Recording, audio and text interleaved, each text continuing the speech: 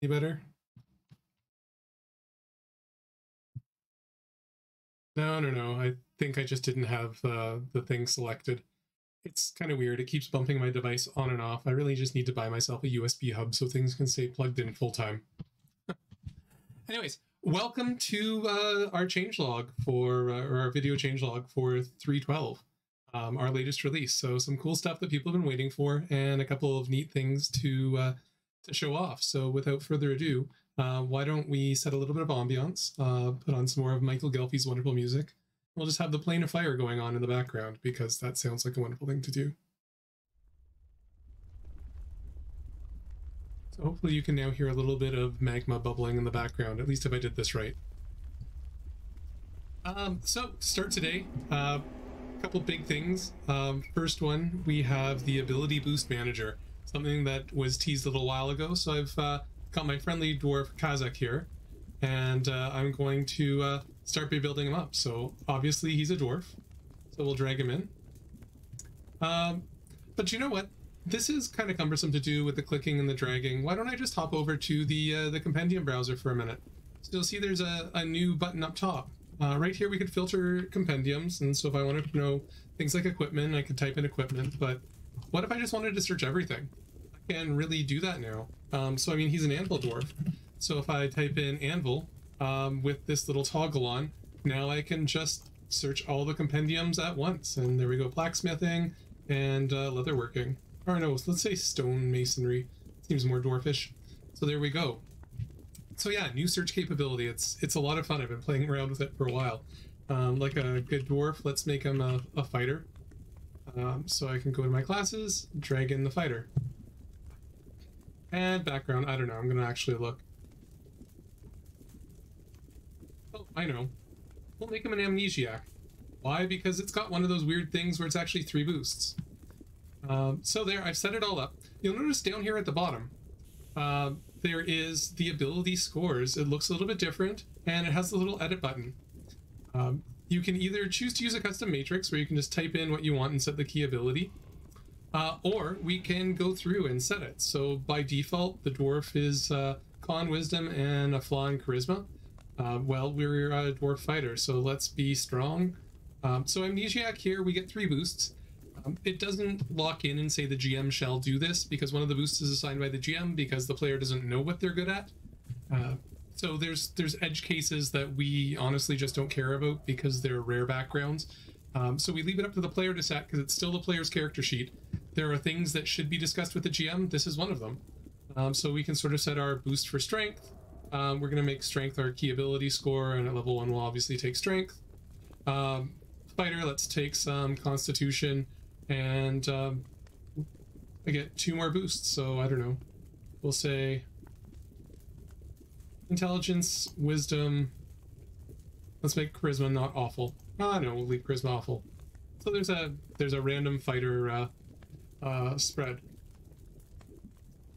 So there we've created our dwarf with automatically created ability scores. So we'll level him up to level 5. We're going to make him an expert. Well, he's a dwarf, so let's say hammers. And if I go back, oh look, I need to add more boosts. So if I add strength, you see it goes up to 19. We can do another con, intelligence, wisdom, and we can complete that. Now that reflex save looks a little bit low, so why don't I go back here and give him some full plate. We can just equip that. And now he's got bulwark. So 13, 12, 12 is a pretty good spread for saves for a fighter. And so there you go. That's our 2 biggest new features with the Ability Boost Manager and the content search from the compendium. So why don't we drop in Valeros here, because 2 fighters are always better than 1. And what we can see with Valeros is Valeros has a critical specialization in swords. So if Valeros now rolls a critical strike, automatically every single weapon that's qualified, which for Valeros, he has master proficiency in both normal and, simple and martial swords. So you'll get this critical specialization popping up as a note to remind you that, hey, you rolled a crit, And because of that, you have the specialization and it works. And that's built in now to the critical specialization class feature. You'll probably have to update your character, so reduce to level 0, bring it back, it'll refresh all the class features, and you'll be good. You'll notice that the shield boss, however, because he is not master in shields, because it's a martial weapon, he's only expert other than swords. So you'll see striking shield boss, it doesn't give me the note. However, let's just say I'll hop over to his skills, go down, and I'll just make martial weapons temporarily, give him mastery. Go back to my shield boss, roll the critical again, and voila. There you go. I knocked the target back 5 feet, force movement.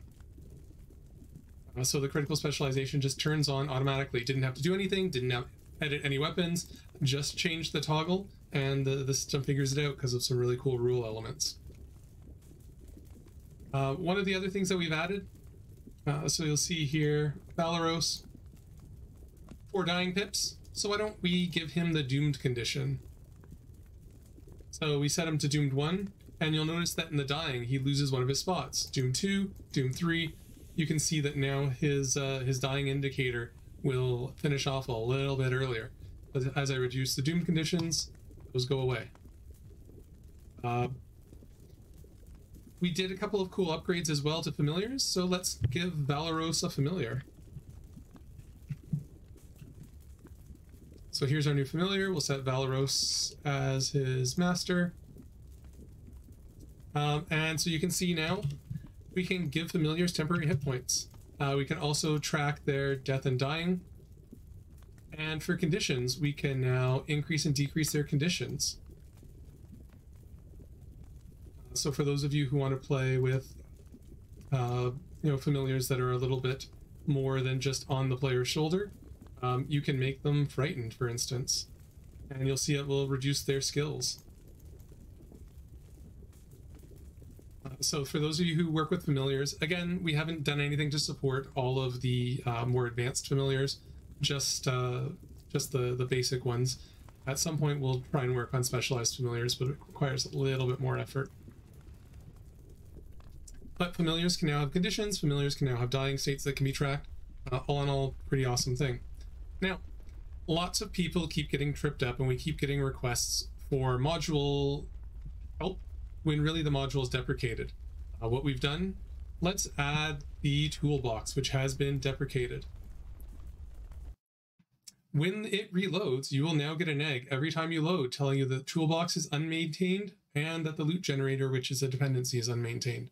For those of you with 100 modules, half of which haven't been touched since version 7, you might have a page of yellow when you start. We do not feel bad about this because it warns you that if you get any of those yellow pop-ups, please don't come to us for help. You're doing it to yourself if you're choosing to use it. Go seek help with the modules to get them up to date, or uninstall them and find replacements.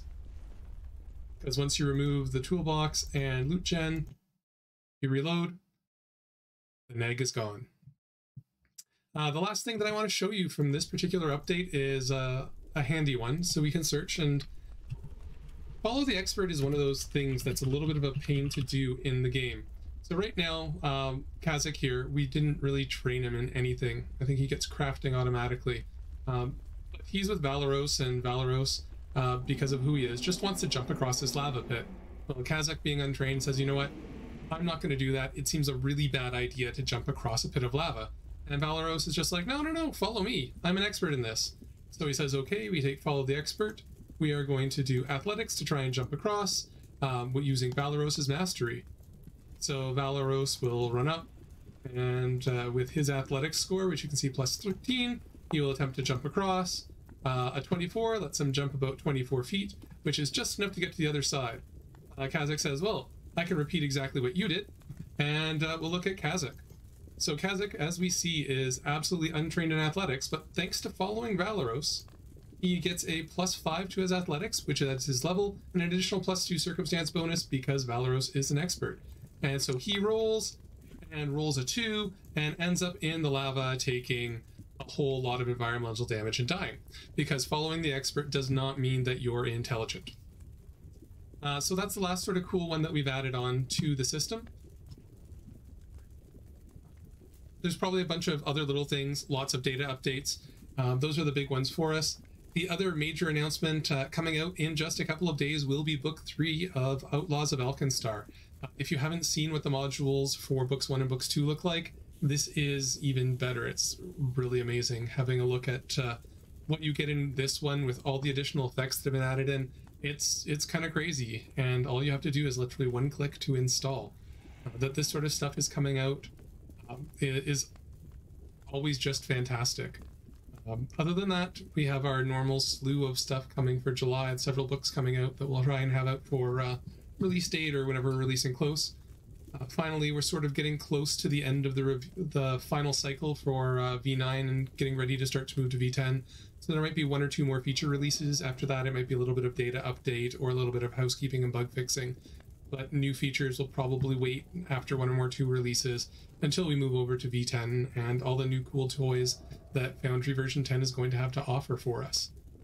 That's all I have for you today, trying to keep it short and sweet and show off all the cool stuff that's been added in. If anyone has any questions, I will happily stick around for a couple of minutes. Oh yeah, that's one thing. We have added some of the materials, so thanks, Shark. Some of the materials from the third errata have been added in, so if you are a ranged attacker, you can still cause flanking. So if I have Kazek and Valeros, which this probably isn't going to work because I'm not going to be assigning them to a player character. I think I might have. I don't even know if there's a player account in this world anymore. But if you were to use a ranged weapon, the ranged weapon will no longer trigger automatic flanking. If you're standing on the other side and have an unarmed attack, it will still proc for a person on the other side. So if you're standing right beside in point blank stance and you can still kick someone that's threatening enough that you can cause flanking for the other person, but you will no longer gain a flanking bonus to your ranged strikes.